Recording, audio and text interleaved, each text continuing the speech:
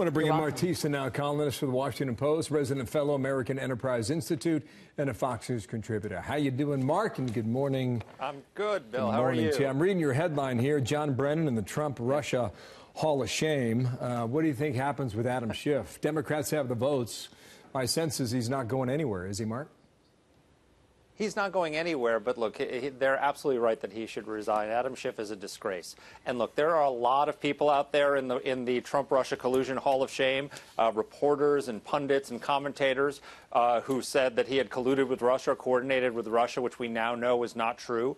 But they were speaking from a pinnacle of near-perfect ignorance. What is really insidious are people who had access to classified intelligence, like Adam Schiff, who implied that they knew something that the rest of us didn't, that there was intelligence, that there was proof that Trump had colluded or coordinated with the Russian government when it didn't exist. I mean, just a month ago, Adam Schiff went on Meet the Press, and he said, I can't go into the particulars, but there is more than circumstantial evidence now that Trump colluded, and he said there would be a conspiracy on the size and scope probably beyond Watergate.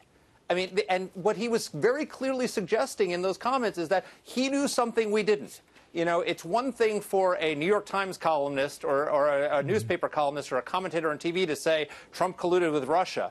It's another thing for a guy who's getting classified briefings to come out and say things that are patently untrue and then continue on in that position.